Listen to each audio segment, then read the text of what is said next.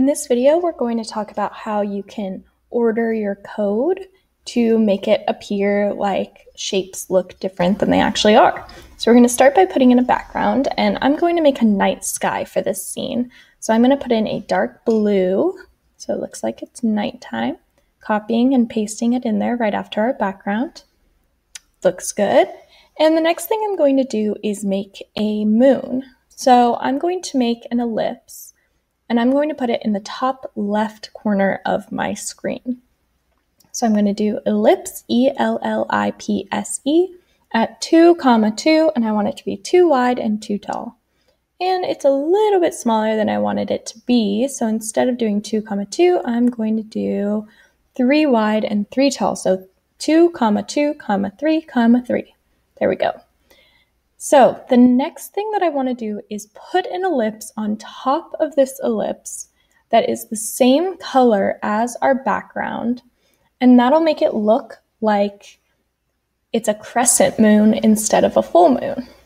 So I'm going to start by doing a fill command for the background color. Then I'm going to make an ellipse that has a center that's at the top right corner. So I'm going to do the fill, and then I'm going to do an ellipse that is at the top right corner. So I'm going to say 3, 1, and I'm going to try making it 2 wide and 2 tall.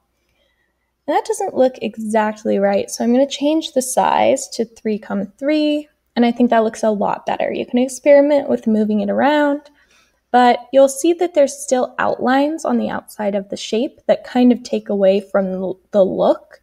You can tell that it's 2 ellipses. So I'm going to go up to the top, and I'm going to do a no stroke command. And no stroke with a capital S and no spaces will make it so that there's no outlines on your shape. So I actually want to do this code right after background on line 2.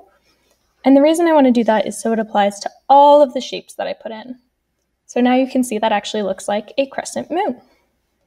And you can use this ordering of code for a lot of different shapes that you want to create. You can put rectangles on top of circles or vice versa. So now I'm going to just put in a fill. I'm going to make it look like there's some nice water down there. So I'm going to use a rectangle with the upper left-hand corner at 0, 6. And I'm just going to make it pretty wide and pretty tall. So let's just do 11 wide and 3 tall. Awesome. All right. So the next thing that we want to do is add some details to this. So you can choose to add in some stars if you want. You can add a reflection onto the water. There's a lot of different things you can add. And one more thing, if we were to change the order of this code so that the darker ellipse came first, what's going to happen is first our ellipse disappears. That's because it's picking up on the fill command. So let's put in a fill for white.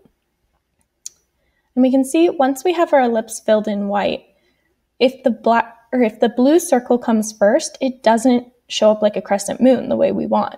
That's because whatever happens first in your code, whatever you code for first, happens on the screen first. Anything that comes after it will happen right on top.